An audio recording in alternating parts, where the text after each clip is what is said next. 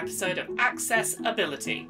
It's a show on YouTube where I talk about the video game industry, accessibility and representation. Basically, how can we help more people to play games and more people to see themselves in the games they play? Over the past couple of weeks, I've been playing through a recently released indie game called Ikenfell. It's out now on PC, Switch, PS4 and Xbox One, and it's a pixel art top-down RPG all about magic school. You play as the one kid in the family that never got magic powers, and one summer your sister just doesn't come home from wizard school, and you go and investigate, and when you get there you get magic powers, and that's a bit strange. All sorts of mystery to unfold. Ikenfell is a really charming little game, and I'm very glad I gave it a chance. It's not without its problems, particularly toward the end of the game. Enemies feel like they have a bit too much health, and fights take a bit longer than they should, but overall I've had a really fun time playing it. It's one of those unique little games that I'm really glad I gave the time of day. However, perhaps most interesting about Ikenfell is the fact that it has a really wonderful selection of accessibility features and a really interesting diverse cast of LGBTQIA+ characters. So today we're going to talk about Ikenfell, we're going to talk about what it gets right with its accessibility settings, we're going to talk about what it gets right with regards to its LGBTQIA+ cast, and the couple of little areas where the game has maybe slipped up that I think you should be aware of going in. So, let's start by talking about Ikenfell's accessibility settings. A few months back on Accessability, we published an episode all about epilepsy and how the condition relates to video games. Link down in the description. In that episode, we talked about the fact that it's important for video games to try and reduce common photosensitivity triggers where possible, but to not label those options as epilepsy safe modes. Ikenfell features a menu setting titled Photosensitive Mode that doesn't label itself as inherently safe to play, and is clear in its setting description that while the game will try to reduce flashing lights and effects, it may not catch them all. It's a mode that's there to try and help those who suffer due to photosensitivity, but it doesn't overpromise its results, which is important given the wide range of possible photosensitivity triggers that exist. Beyond that, Ikenfell features an optional content warnings mode. When active, the game will periodically pop up on-screen text prompts before scenes which may be difficult for players, depending on their specific experiences. The content warning system in Ikenfell is pretty robust, offering specific and detailed warnings that cover a wide and thoughtful range of topics, from scenes containing blood to scenes where a character is struggling with deep self-loathing. I was pretty consistently impressed by how well thought through the content warning system in the game was. As a disclaimer, I have previously worked with a member of staff on the game who worked on the content warning system, so bear that in mind with my praise for this particular setting. Ikenfell features a combat system which is part turn-based RPG and part turn-based tactics game, with players moving around a grid-based arena to line up attacks, which they then select from a menu. Similar to games like Paper Mario, Ikenfell features as part of its battle system a timing system, where players can deal more damage to enemies, or take less damage from enemy attacks, if they time a button press as the attack lands.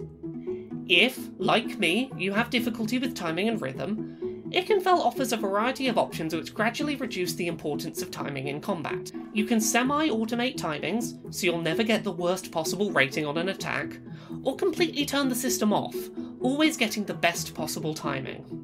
In addition, Ikenfell gives players the option to back out of attacks if they realise that they have positioned themselves incorrectly.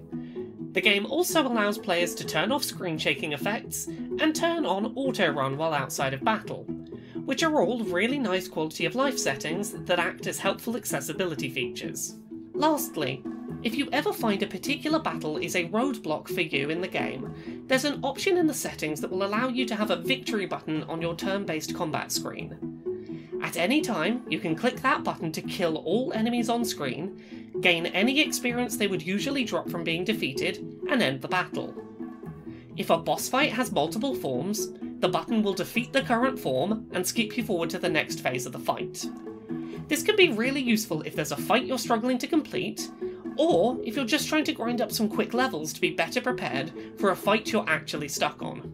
Overall, I was really pleased with Ikenfell's accessibility settings. I think that they walked the line really well.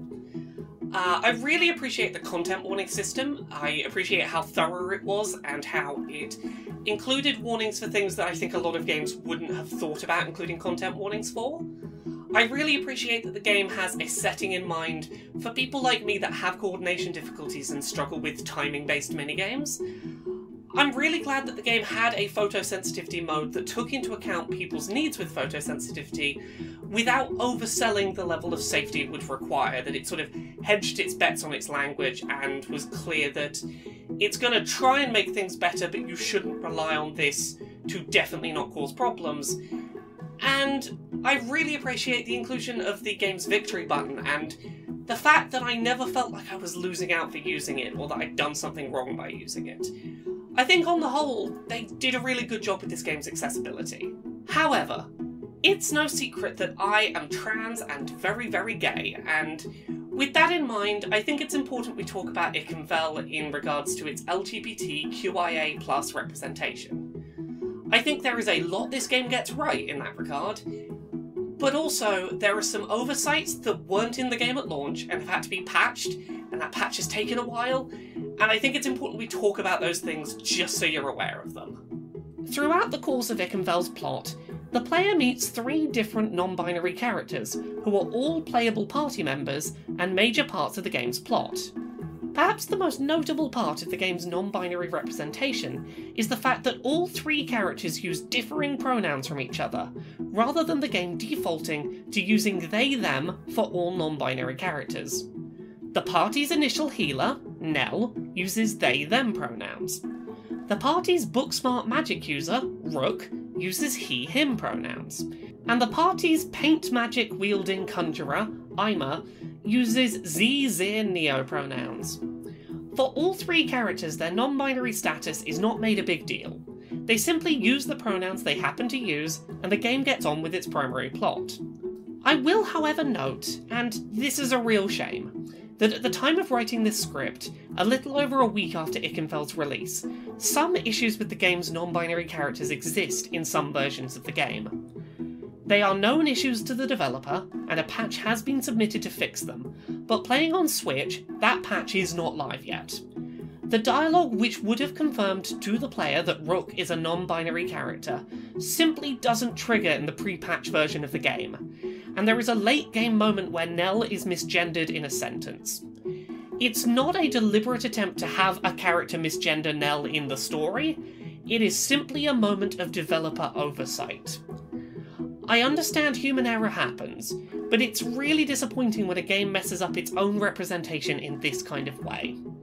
Missing the dialogue that confirms a non-binary character exists, and misgendering another, is a really bad look, as is the fact that the game's developer also messed up Nell's pronouns in a tweet to me over the weekend, making the same mistake that was made in that one line of game dialogue. While I think all of these non-binary characters are wonderful and unique and charming, I think it's important to be aware of these issues going in. These things are being fixed, but maybe just be aware of them. Beyond that, Ikenfell features numerous characters shown to be same-gender attracted. We don't get definitive confirmation on most characters' specific orientations, but multiple characters are shown to be happily romantically involved in relationships with characters they share a gender with. One playable character, Gilda, is very open and upfront about the fact she's gay, and makes no secret of her crush on the main character, Marit. While I have seen some critique of Gilda claiming that she's too upfront about her sexual orientation, I personally feel like seeing a cute girl and just turning to my group of mostly gay friends to tell them how gay I'm feeling in that moment is a very realistic representation of my own experience with my sexuality.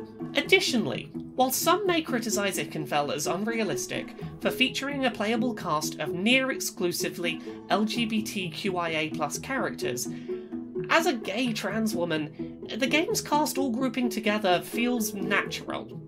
When you're LGBTQIA+, you tend to flock towards other people like yourself. There's safety in numbers, and shared lived experiences are often a starting point for friendships. As someone who is near exclusively friends with other LGBTQIA+ people, this very much checks out. Having now finished playing Ikenfell, I think that the game really managed what it was setting out to do. It's been a really tiring few weeks as a trans person, having continual conversations about that one other Magic School game that's coming out next year that has the turf attached to it and is very explicitly not in favour of trans and non-binary people. It was really nice to just play a charming, sweet little indie game about a magic school that felt explicitly LGBTQIA+ friendly. I didn't know how much I needed that until I started playing. If you're a fan of the recently released animated Disney show Owl House, then I think you're going to find a lot to love in the tone and the energy of how Ikenfell is put together. It is a very similar feeling story. It is light-hearted, it's charming, it's dark and serious in places, but it always feels like there is some hope at the other end, and I needed a game like this. It's a really lovely little game that is well worth checking out. Ikenfell overall does a really good job with its accessibility settings. It does a very solid job, and I think for the most part it really nails what it's trying to do in terms of LGBTQIA+ representation. It's a real shame there's those couple of missteps, and they're going to be fixed in a patch, which by the time you see this video, that patch may be live on all systems. It isn't available on Switch, the platform I played on at the time I record this video, but I think if you keep in mind those little bits of warning and those little things that slip through the net, I think there is a very recommendable game here that is well worth checking out.